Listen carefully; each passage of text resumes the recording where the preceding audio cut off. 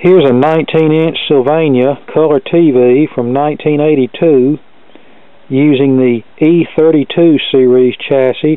You may recall that I made a video of this set a while back where I demonstrated how to use a 100-watt incandescent light bulb to substitute for the B+ fuse for troubleshooting purposes, and I also demonstrated some other testing procedures in order to determine that this TV had a bad flyback transformer.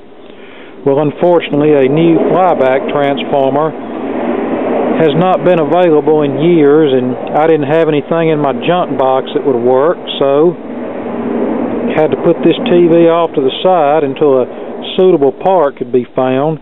Well, that moment came this morning when the UPS truck pulled up in front of my house. A gentleman in Georgia who owns a TV repair shop and who also enjoys collecting and repairing vintage electronics just like I do. He happened to be at the recycling center a week or two ago, and someone had dropped off an old Sylvania TV similar to mine, and he remembered that I needed a flyback for one of these sets, and fortunately they let him take the TV, so he brought the set back to his shop, and someone had ripped the power cord out of it, but he attached another power cord, and it was determined that the TV actually worked.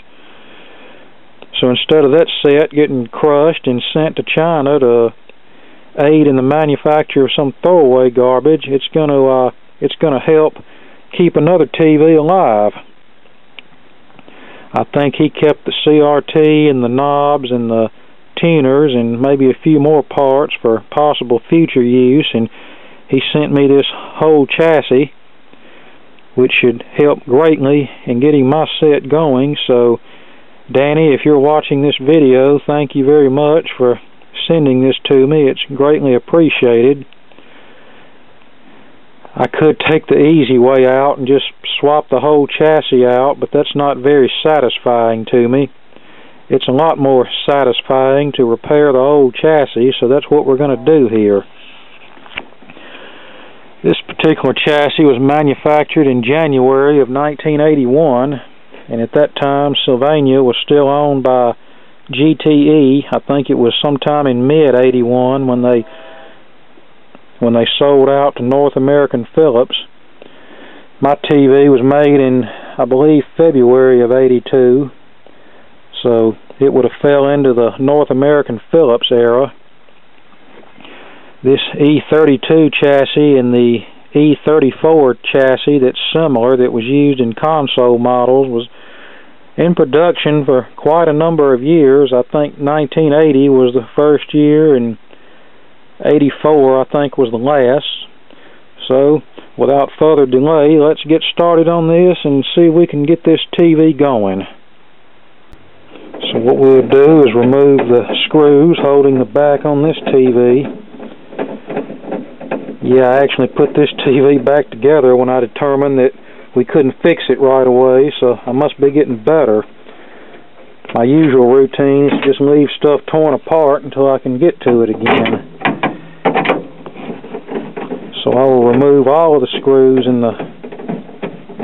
from the back cover, and then remove the back to gain access to the chassis.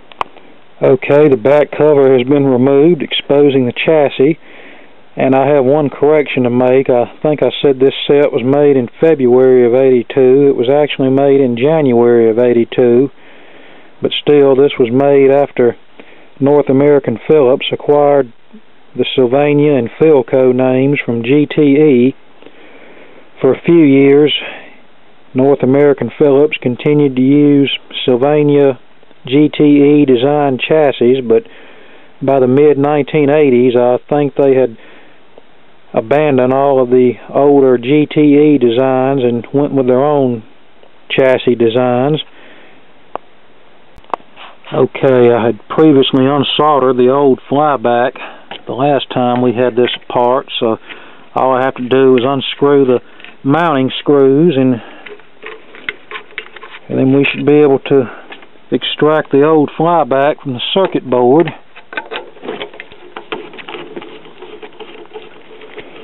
And the way we unsolder these is, obviously we need a good soldering iron, and we use a device such as this. Let me get it here. This is called a desoldering pump or solder sucker. Just a little spring-loaded vacuum pump that you put over whatever molten solder that you want to suck up, and then just push the button and it pulls the solder off.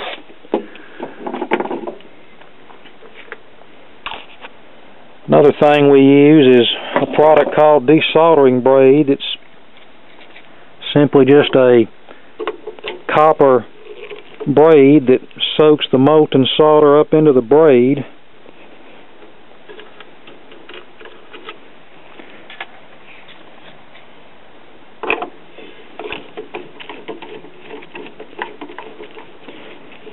And sometimes it's time consuming to get these old flyback transformers loose because of the amount of solder involved, but okay, hang on a minute. Okay, so here's the old flyback transformer removed from the television set. I will turn my soldering iron on and let it get good and hot, and then we will unsolder the new flyback transformer from the donor chassis and install it in here and see what happens. Okay, I'm now ready to remove the flyback transformer from the donor chassis, and the way I usually like to do this is go around the first time and remove as much solder as I can with the vacuum pump, and then once I've done that, I'll go around with the desoldering braid and remove any remaining solder. I use Chemtronics brand desoldering braid. It's available from most any decent electronics supply house. I don't like the Radio Shack braid. That stuff's not worth bringing home, so just take my word for it and buy the good stuff. Okay, we have everything unsoldered, and we only needed the vacuum pump to do it, so we will loosen these screws and see if the flyback is ready to just fall on off the board. And here's the flyback removed from the circuit board, all ready to be installed in this television. Okay, just to show you how a good flyback test, I have the donor flyback connected to our Syncor analyzer, and we're set to the flyback ringing test. And on the old flyback we checked very bad, but as you can see, this is a totally different story. And the highest position on the selector switch setting is the reading you go by.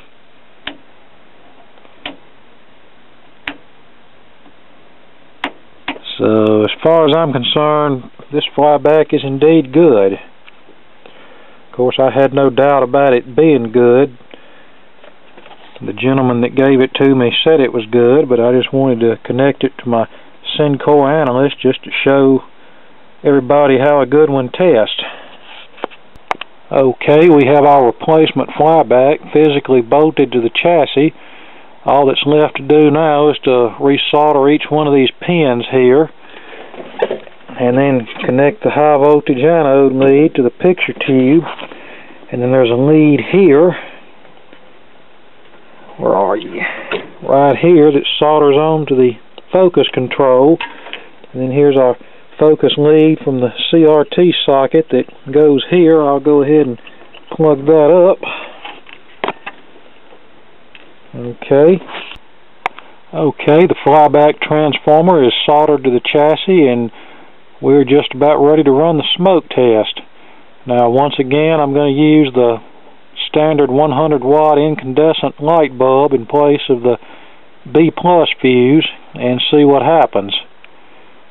So I will set up that right now. Okay, the flyback is now soldered in place. We have our incandescent light bulb connected in place with the B+ fuse, and our TV is plugged into the Variac, which I already have set at around 100 volts. That's a good starting point. So let's turn it on and see what happens. Okay, we now have audio. And our light bulb is glowing, but not as bright as it was the first time. Look around on the screen and see if our screen's lit up.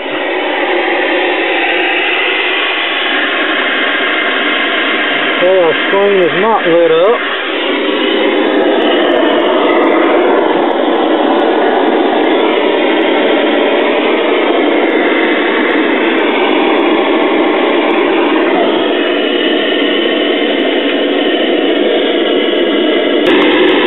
Okay, we have our meter connected and we're reading 58 volts with our light bulb in place. So let's do this. Let's pull the light bulb out and put our fuse back in place and see what happens.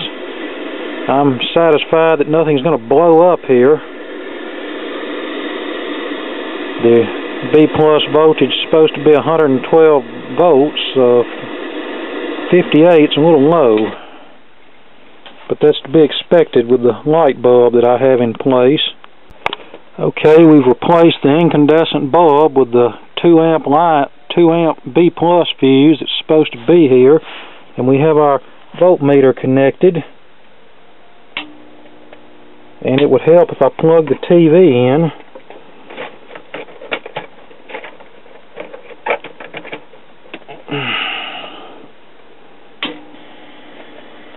Sometimes I just don't know about myself, and the B plus is running 112 volts, which is right where it should be, and we have about 119 volts input, and our screen is lighting up nicely. So I tell you what, let's go dig up a converter box and put a signal to this thing and see what it does. What we've done will be in sunny Mexico. Okay, here we are connected to the DTV converter. Oh, wait, that's the end of a different place. Back in the old days, I could just flip it to channel 11 and picked up something off of the antenna terminals, but not that way anymore. And it doesn't look too bad. Emma was doing it. Considering I haven't touched the thing, I need to adjust the vertical size control a tad bit, but the that means we can picture's not bad at all on this set. Up and try our new chocolate mint holiday shake.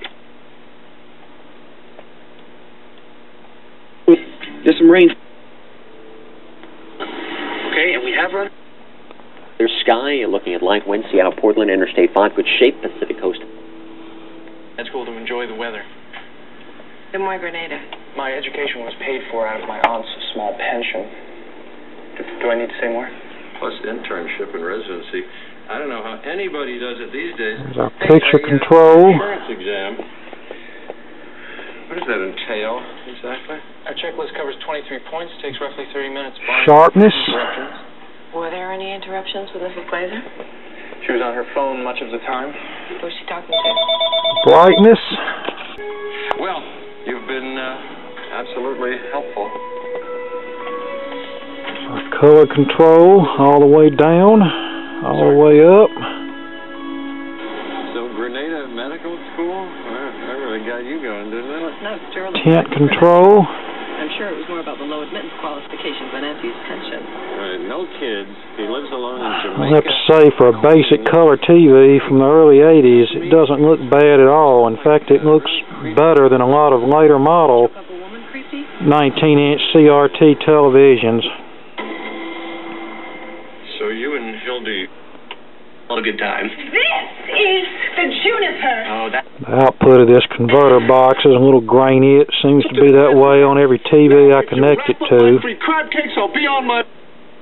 I'm out and really. But I'm going to let this thing run and make sure it's fixed and do a few little minor adjustments on it. But as far as I'm concerned, this TV is fixed.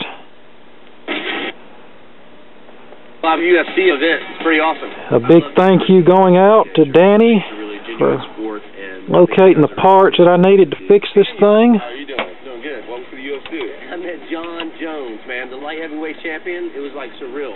He's my favorite And fighter. thanks for watching, and more to come later.